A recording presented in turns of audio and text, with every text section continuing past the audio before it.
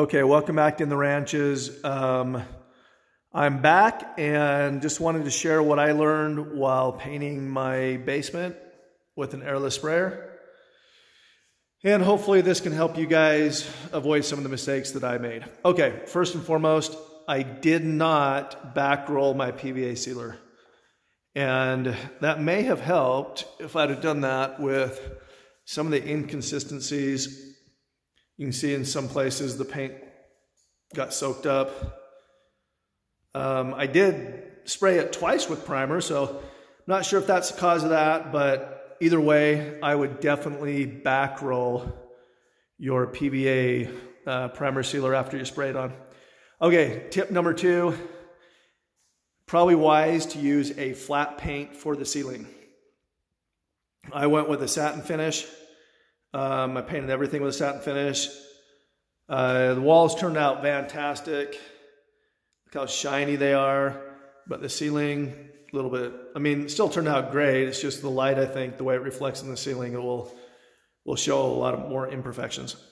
So that is tip number 2. Tip number 3 is after you paint, do not back roll. You've primed it, you've sealed it, painting it, you're finished to be pretty slick. If you back roll, you get that right there. And I thought I sprayed it on way too heavy there, and I thought it was going to drip, so I tried to back roll and kind of feather it in. And look how it turned out. Anyhow, don't make that mistake. Just leave it and then deal with it later. I'm going to have to deal with this later either way, and it looks a lot more crappy now. Granted, you go to this angle and it's really not noticeable, but if you go to the right angle, it's an eyesore.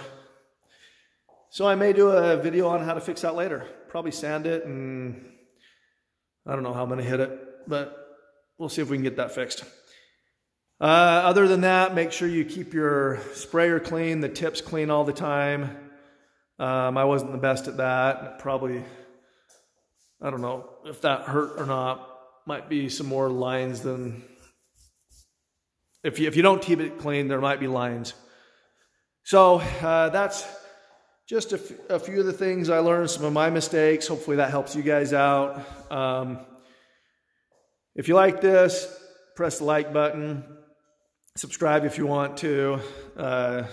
Every week I try to do kind of an update on the projects I have going on. Kind of like a video log. So appreciate you watching. Everybody have a blessed Thanksgiving, as that is tomorrow. And enjoy the week. Peace out.